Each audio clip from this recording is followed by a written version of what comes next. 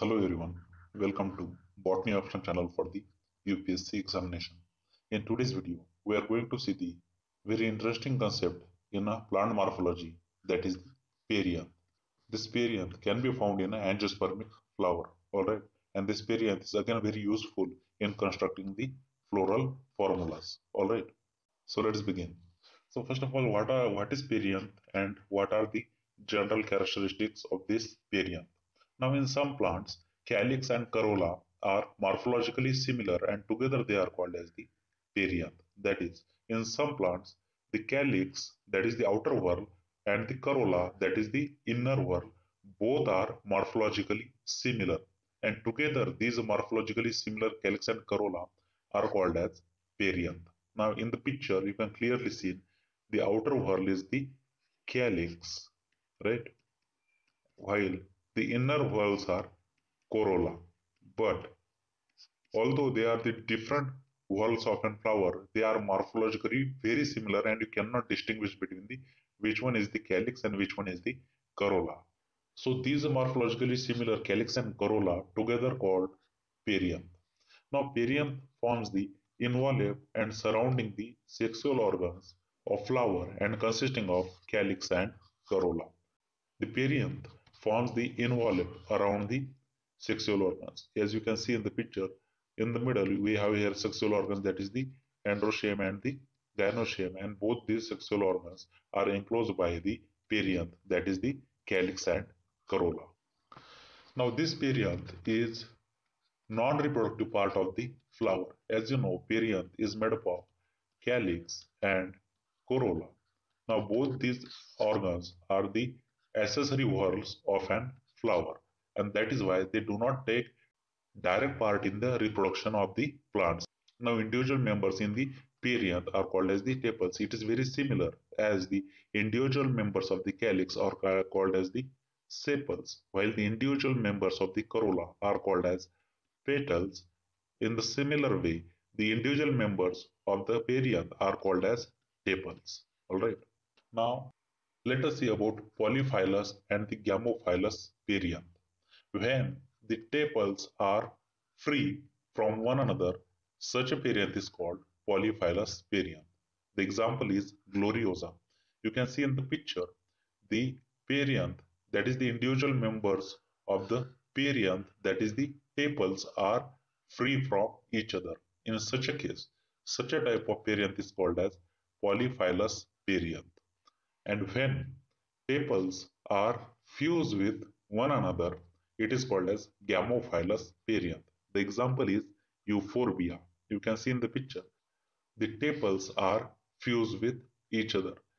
In such a case, the perianth is called the Gamophyllous perianth. So in a polyphyllous perianth, we have free tepals, and the Gamophyllous perianth, we have fused tepals. Now let us see about Sepaloid perianth and the Petaloid perianth. When the tepals in the perianth are green in color, such a perianth are called the Sepaloid perianth. When the color of a perianth is green, such a type of perianth is called as the Sepaloid perianth. And when the tepals are brightly colored, such a perianth are called as the Petaloid perianth.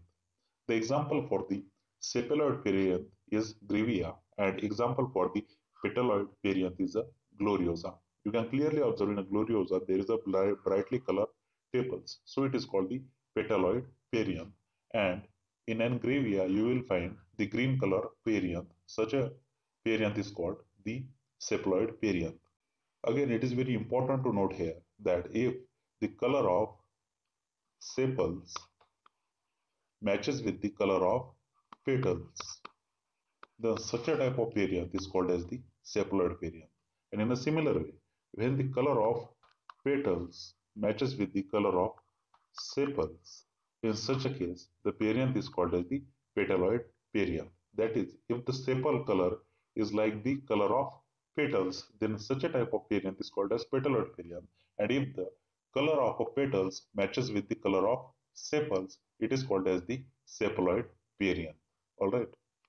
Now let us see the types of perianth. In general, perianth can be classified into chlamydious perianth and the achlamydious perianth.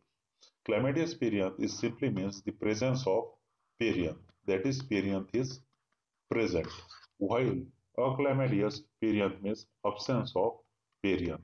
Alright, if the perianth is absent, it is called as the achlamydous perianth, and if the perianth is present, it is called as the chlamydious perianth. Now, this chlamydious perianth is again are of two types.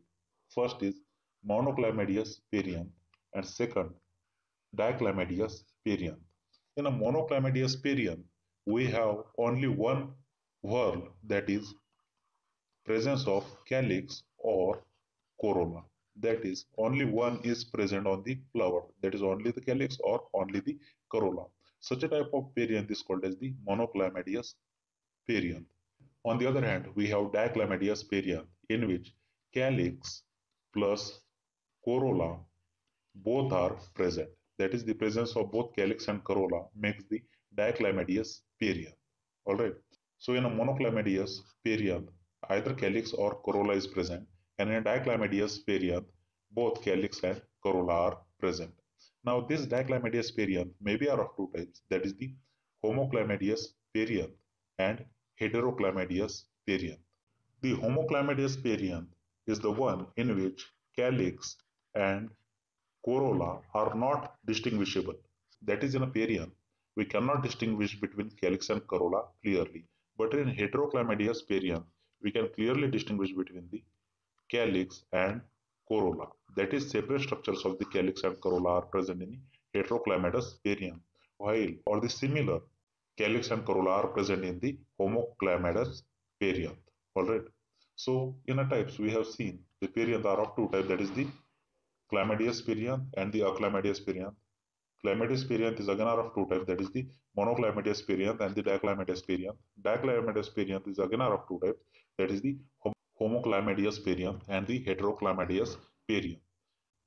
So as a fun part of homework, you will have to find the example for each category, that is for the chlamydious perianth, then achlamydious perianth, then monochlamydious perianth and dichlamydious perianth, and then homochlamydious perianth and the heterochlamydious perianth.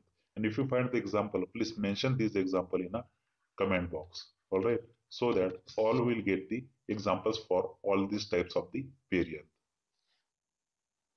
Now let us see what are the functions of the perianth. First function.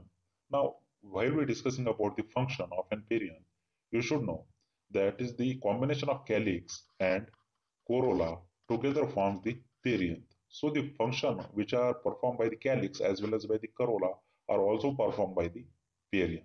Alright.